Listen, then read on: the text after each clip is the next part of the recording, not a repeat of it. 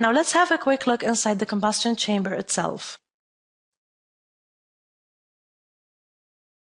To maintain a realistic simulation, we discretize the chamber into layers, mixing layers and reaction layers.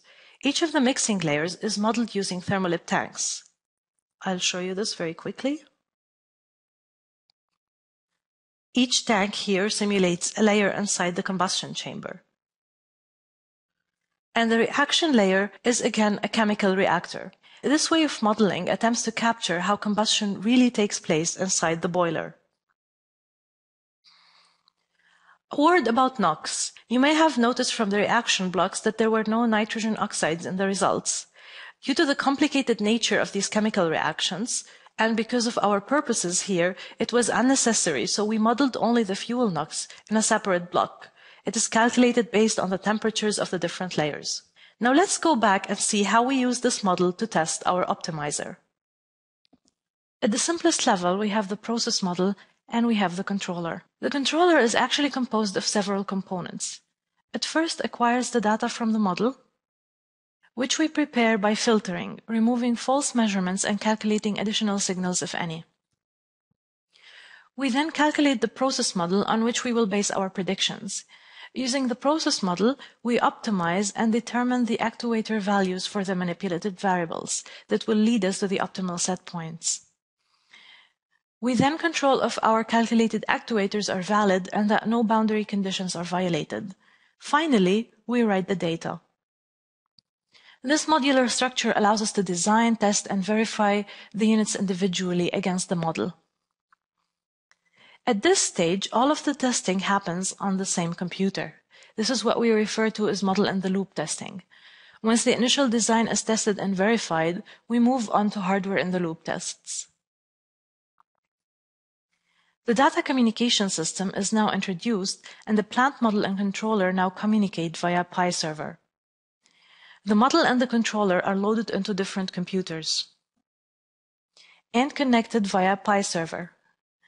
This allows us to test the actual hardware connections between the server and the controller exactly as they will be in the power plant. We can also test at this stage scheduling issues, real-time operation, and so on. This is the hardware-in-the-loop test. It simplifies the process of on-site installation because the exact installation of the optimizer is the same in the hill test as it is in the power plant. When we bring the controller into service, basically the power plant replaces our power plant model in the setup. So the final building block of the optimizer is the user interface. The operator needs an interface to turn on and off the different modules, keeping an overview of the measured values, assigning weights to the optimizer, and so on. So we reach the last major goal, which is a user-friendly interface. Because of time constraints, I'll only show you a quick overview of how it looks. The interface offers a lot of functionalities, but at the top level, the user is able to keep track of the major control variables. In the main area, it offers a view of the manipulated and measured values. As you can see, it is visually built in a similar manner to how the actual plant is built. This gives the operator the look and feel of the real plant. As you can see here, the 8 mills surround the combustion chamber. For each of the mills, we can view and/or force the manipulated variables. The optimizer does not have to run automatically if the operator does not wish so that this button here turns the optimizer on so that it runs automatically. There are also different tabs to plot and follow selected variables, others to assign other parameters such as weights for the cost function. For instance, the operator here in this tab has the ability to look at the detailed view of the goals over a selected period of time. That concludes our overview from the solution. Now let's look at the results. In the earliest phase, the optimizer runs in advisory mode, where no automatic optimization takes place.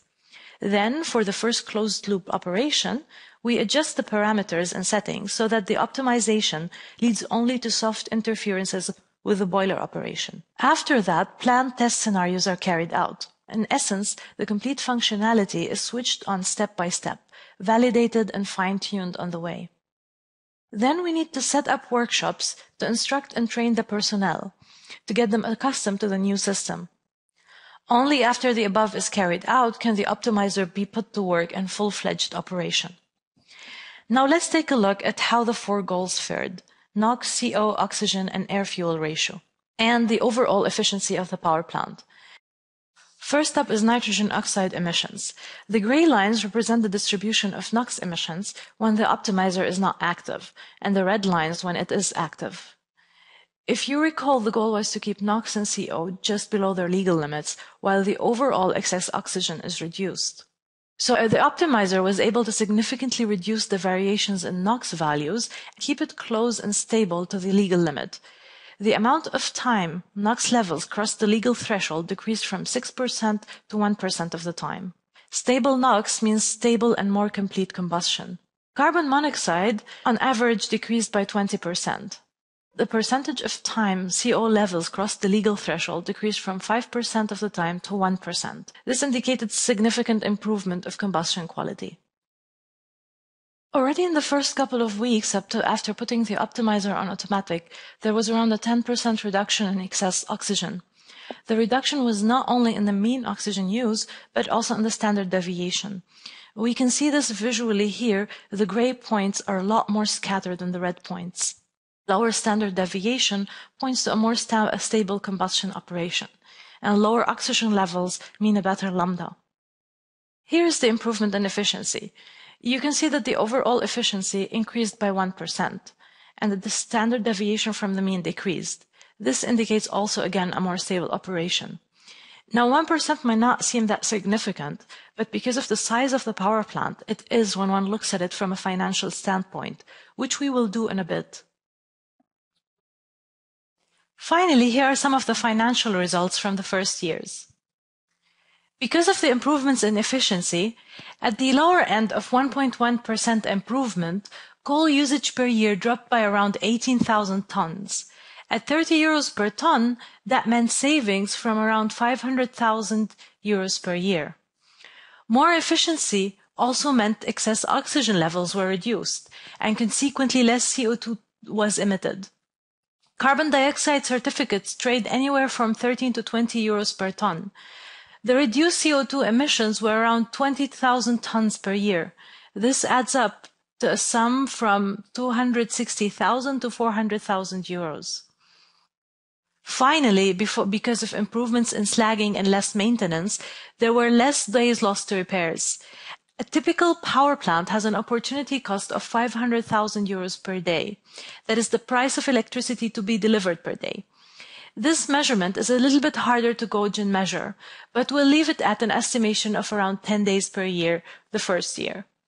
The bottom line was, after the optimizer went into full operation, the development costs were won back in less than a year. Here's finally a summary of the results. We improved efficiency by 0.3 to 1%. We reduced oxygen levels from -5 to -10%. We reduced NOx and CO emissions anywhere from -5 to -15%. We also reduced slagging and fouling in the power plant, and there was less material stress in the furnace because of the more even temperature distribution inside the boiler. And most importantly, the development costs were covered in less than a year. What we hope for you to have gotten out of this presentation is this. Using readily available software tools and concepts such as model-based design and model-predictive control, some creative thinking, and a small group of engineers, it is feasible and not prohibitively expensive to build optimization solutions for large-scale systems, such as coal-fired power plants, making our world a little bit greener.